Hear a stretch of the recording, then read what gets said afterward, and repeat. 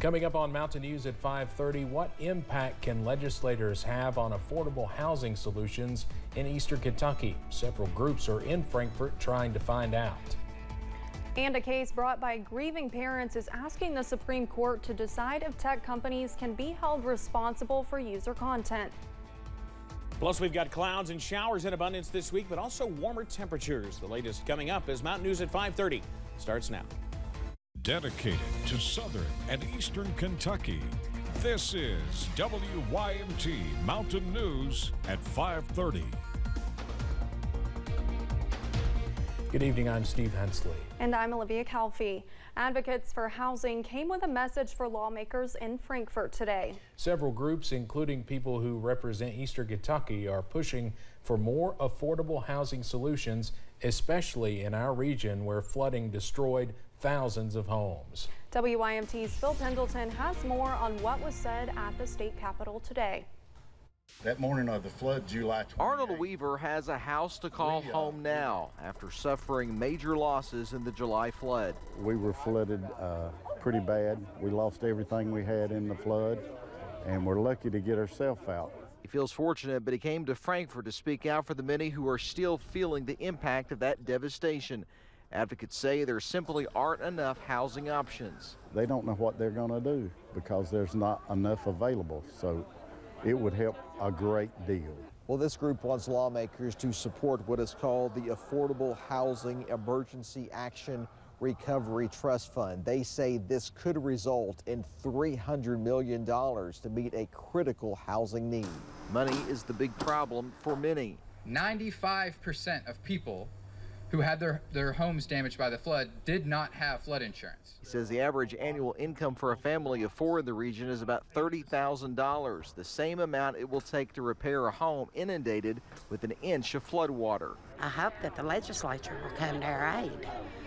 I know there's a lot of other disasters and things, but this one, it still needs attention. It's overwhelming because they say across 13 counties there were 9,000 homes damaged. In Frankfort, Phil Pendleton, WYMT Mountain News. The A Heart for Housing group is also pushing legislation to make it easier for homeless people to get identification and for bills to dismiss evictions.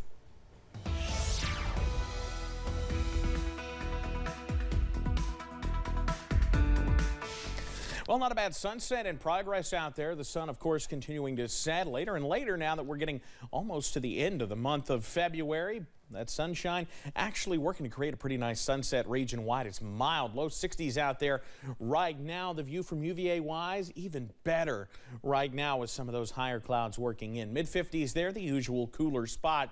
Temperatures remain in the upper 50s and low 60s, even a few mid-60s hanging on. Jacksboro 66, Middlesboro 64. We'll continue to see mild conditions through the overnight hours. We're a clean sweep right now in Pinpoint Doppler.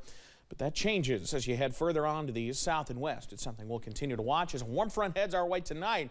That'll increase the breeziness and increase the chance for a few showers into the overnight. We're in the middle and upper 40s out there for a low, but those numbers are going to come back up as we head through the rest of tonight as we see milder air moving in. Now, guys, in just a minute, I'll have the latest on when we could see record-breaking temperatures. That's in a few. Evan, thank you. President Biden reaffirmed U.S. support of Ukraine and NATO during a speech in Warsaw, Poland today, nearly a year after Russia's invasion of Ukraine. The address comes shortly after Russian President Vladimir Putin announced Moscow would suspend its participation in a nuclear arms control pact with the United States. CBS's Skylar Henry reports from the White House. Children waving Polish, Ukrainian, and American flags shared the stage with President Biden in Warsaw, following a speech where he promised that the U.S. and its allies will continue to have Ukraine's back while it defends itself. Our support for Ukraine will not waver. NATO will not be divided, and we will not tire. Earlier, the president met with his Polish counterpart.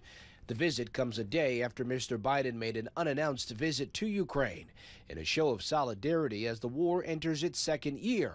Россия ответит на любые вызовы. The visit also came as Russian President Vladimir Putin accused the West of starting the war, something President Biden flatly rejected. The West was not plotting to attack Russia. as Putin said today. President Putin chose this war.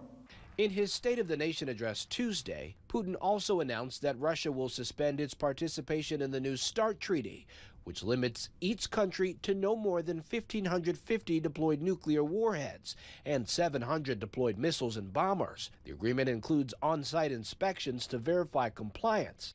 By suspending the last remaining nuclear arms control pact with the United States, Russia has significantly ramped up tensions with the West. Biden administration officials were quick to condemn the action. The announcement by Russia that it's suspending participation in the new START is deeply unfortunate and irresponsible. The Kremlin later clarified that Russia was not withdrawing from the pact completely and will respect the caps on nuclear weapons set under the treaty. Skyler Henry, CBS News, the White House. The Russian Foreign Ministry also said Russia will keep on exchanging information with the U.S. about test launches of ballistic missiles. Now, you can learn more about President Biden's visit to Poland by watching my First at 4 conversation with WYMT White House correspondent John Decker, who's traveling with the president in Poland. That's on our website. First Lady Jill Biden is set to make a historic trip to Africa this week as the Biden administration works to strengthen ties with that continent. She's the first White House principal to visit sub-Saharan Africa this year. The First Lady will arrive in Namibia on Wednesday. According to an official, while there, Mrs. Biden will focus on the role of young people in continuing to shape their democracy and advance health cooperation. She will then travel to Kenya, where food insecurity and drought will be front and center. The First Lady will also meet with the First Ladies of each country and engage with youth and women's empowerment organizations. Transportation Secretary Pete Buttigieg is working to improve rail safety in the wake of the disastrous train derailment in East Palestine, Ohio. In a letter to Norfolk Southern, he demanded accountability and called for greater safety regulations. Buttigieg wants to increase inspections on high-hazard flammable trains. He is also calling on the entire freight, rail, and shipping industry to phase in safer tank cars by 2025. In addition, Buttigieg is working to advance the train crew staffing rule, which requires a minimum of 2 crew members during most railroad operations. Norfolk Southern has opposed the proposal. Representatives David Cicilline is resigning from Congress. A source familiar with the matter says the Rhode Island Democrat will step down on June 1st to run the Rhode Island Community Foundation. Cicilline was first elected to Congress in 2010. Prior to that, he served as mayor of Providence for 8 years and as a state representative. The Supreme Court heard arguments in the first of 2 cases this week, taking aim at the broad protections afforded to tech companies. At issue, whether they can be held liable for content their users post. As CBS's Nicole D'Antonio reports, the outcome in the High Court could affect the entire internet. Tuesday's case, Gonzalez v. Google, was brought by grieving parents whose daughter was killed in the Paris terror attacks in 2015. They sued YouTube for posting ISIS content. The claim here is about the encouragement of users to go look at particular content. It's the first of 2 cases this week taking aim at 26 words in a nearly 30-year-old law known as the Communications Decency Act. It offers tech companies broad protection against litigation over third-party content.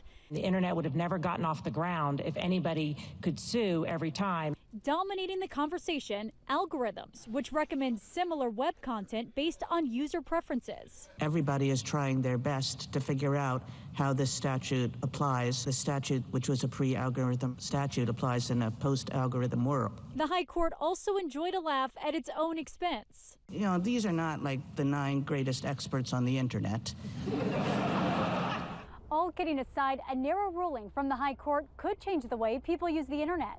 If they were to say, you know, any targeted content, any personalized content is not covered by 230, then you'll probably see less personalization, and you'll see probably back to, if you remember, Facebook from the mid-2000s, where it's reverse chronological and nothing's prioritized. Rulings in both cases are expected by the end of June.